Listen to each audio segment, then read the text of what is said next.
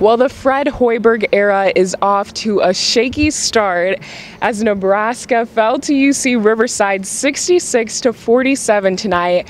Definitely not what fans expected. I'm Allie and alongside me is Robin Washut. Robin, Nebraska started off hot the first half. They made six of seven of their shots. What happened?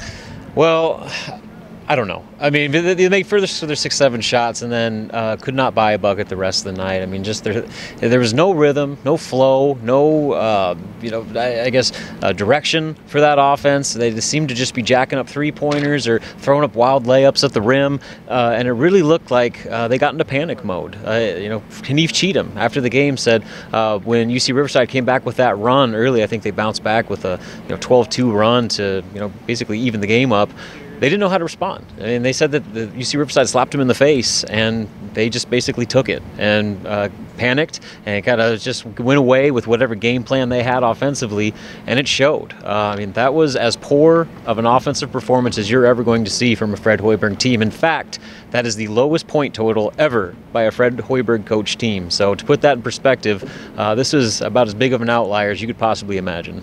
And on the other hand, going into this game, there was some concerns about the rebounding efforts. Now, Nebraska's defense kind of fell apart in the second half. What were your thoughts on that? Well, they obviously have a 7'1" center in Callum McRae, who they knew it was going to cause them problems, but it was the guards that were getting the rebounds. George Wilborn III had 18 rebounds. He's a 6'0" guard who had 18 boards, and so I think a lot of that is effort. And when your confidence is shot and you're starting to hang your head and feel sorry for yourself, you give up those long rebounds, those effort rebounds that was just coming down and chasing down a long board where your guy gets the ball before you. And I think you saw that far too often where I think there was an 11-0 discrepancy in second chance points. The rebounding, like you said, UC-Riverside doubled them up. And yeah, they're going to be Nebraska's a smaller team, but to be dominated to that much against a team that was picked 7th in the Big West preseason poll, who was out 2 of its best players, it's inexcusable, is what it comes down to. And so this is kind of a real turning point in game 1 where this team needs to figure out what it is. And to their credit, this is their first real game together. They played exhibitions, they played scrimmages, and so there's some kinks that still need to be worked out. But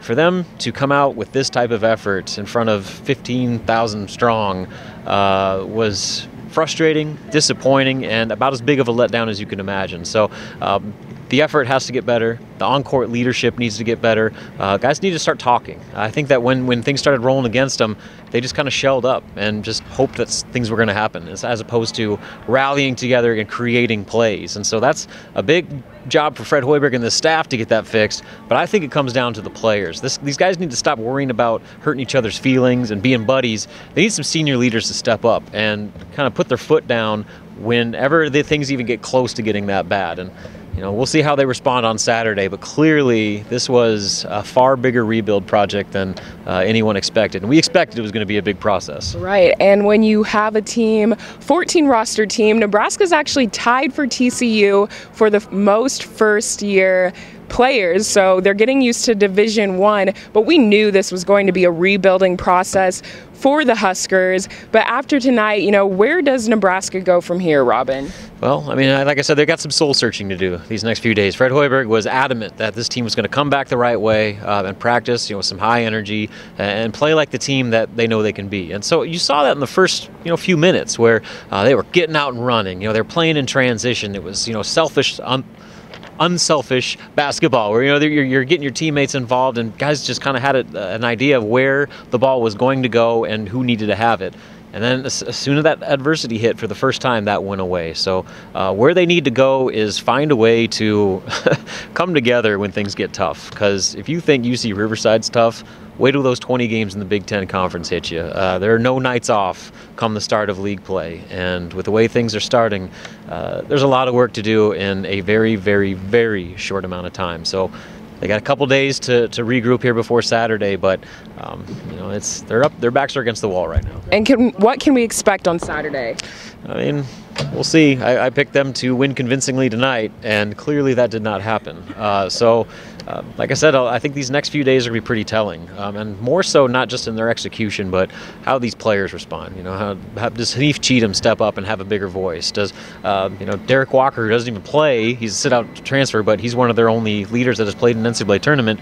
Does he take on more of a voice? Does Cam Mack, your point guard, I know he's only a sophomore, but he's the point guard. There's a lot on his shoulders. Does he have a bigger voice? I mean, I think it's a collection of all these guys that, like I said, you need to stop worrying about feelings and worrying about just upsetting people, because right now you're in a situation where this thing has got to get better in a hurry.